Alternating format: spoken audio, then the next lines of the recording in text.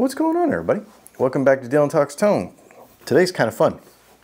This guitar is neato. This is a Texas Toast. I guess they call it their daily driver. I don't think they make too many of these anymore, but it's a Tele, right? And this one's a swamp ash body, maple neck, rosewood fretboard. You've seen it in a couple of videos already if you're subscribed to the channel, and if you're not, please do, because this will be the third video we've done on this guitar. My buddy Doug owns this. He dropped it off a couple months ago, and he was like, hey, can you do something?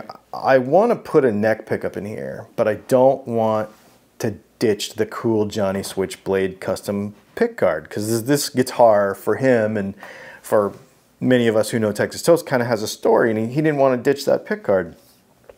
The guitar came originally with just a regular Tele pickup and no controls. So it literally had like no knobs, no switch, no nothing. Just straight out to the jack, which is kind of fun, but also not very useful. So, well, I guess not useful to him anyway. He said, can you develop some sort of under the pickguard pickup? I've played a bunch of different ones that have been tried over the years, and I never really liked them that much. So I messed around. I'd played some stuff. I worked with somebody who used to work at Fender, and he had some prototypes laying around, and I got to measure that stuff and play around with some of that stuff. So I goofed around with that, and I took a little bit of my own curve on it too, and came up with something.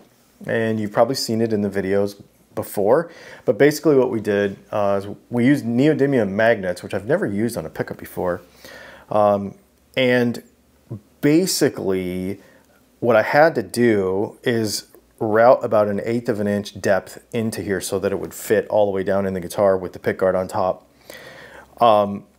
And what that allows us to do with about 1/2 inch of string height, you know, because the pickup's underneath there, right? So you have about 1/2 inch, is to basically retain a very similar gauge reading to what a normal Tele pickup has. And so it works.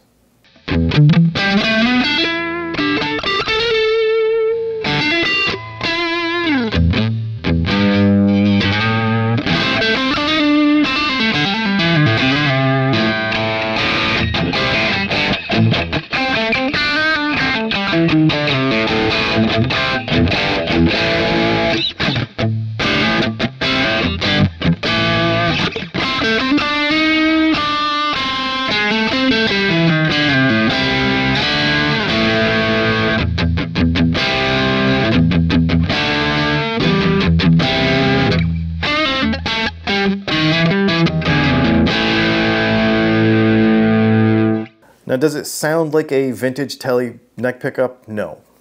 However, it sounds really good. One of the things I was worried about going to such a strong magnet, when you up magnet power, a lot of times what will happen is the frequency response of the pickup will change, and it will become, in my opinion, a little bit brittle, a little bit, it can lose some of the bottom end characteristics. This did not do that at all, which is really wild. And I think what it has to do with is balancing the distance with the strength of the magnet, which is really interesting.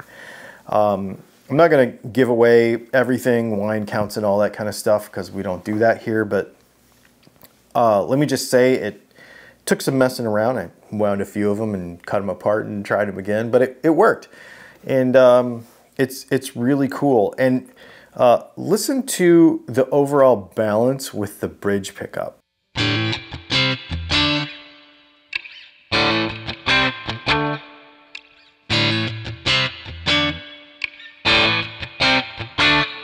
So there's a little difference there, but I guess that would kind of be expected.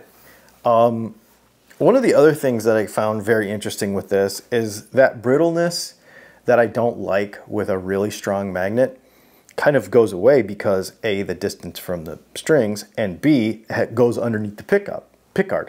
So the whole thing kind of turned out super balanced, and the thing's really fun. It's a really fun guitar to play. I've been playing it for the last few days since I got it done, and it's just kind of a blast. So now we have a normal neck middle bridge set up here. We have one of our flat 6 pickups. This is actually one of the custom ones from our Saturday pickup drops that we do these little short runs. And yeah, I adjusted it a little lower than normal to get a little bit of the balance there. I think overall it works really well. I played around, and the more windings you put on it, you could wind it super hot, you could do all kinds of stuff. The character sort of went away. This does sound like a Tele neck pickup still. And I really like it. I think it's really fun. Am I gonna make it for other folks? I don't know.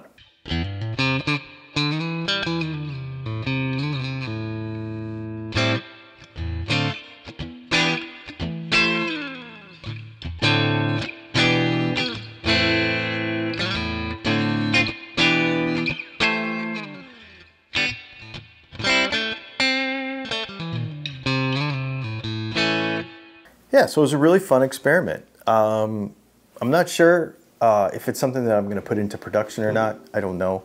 I don't know how much demand would be for it. Get in the comments and let me know if you've got a guitar laying around that you want to put an Esquire pickguard on and you want to stick something underneath there, knowing that you do have to route 1/8 of an inch out of there and stick it below the pickguard. But we could make them. The magnets are kind of expensive, so it'd be a little bit more than a regular neck pickup. But yeah, this is a super fun thing, and I really enjoyed doing it. Let me know what you think. Get in the comments, say hello. Let me know what you think of this idea. It's kind of crazy, but it was fun. Fun experiment, fun project, and I think Doug is really gonna like this guitar. Do me a favor and check out our pickups at DylanTalksTone.com. Check out the Saturday drops. They come out every Saturday at 9 a.m. Eastern time. And with some little special short run stuff that we don't always make. I think you'll dig that stuff as well. Oh, and merch and all kinds of other stuff too.